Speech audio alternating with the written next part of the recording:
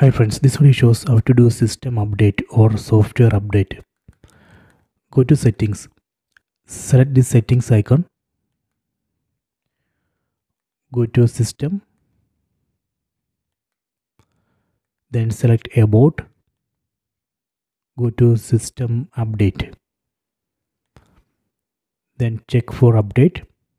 See, it shows one update, upgrade to this particular version. So we have to download. You can see the size of the update, it's 727 MB. You can see this update includes bug fixes and performance improvements. So we can select this download button and we can download the software update and install it. So this way we can check for software update, then download and install.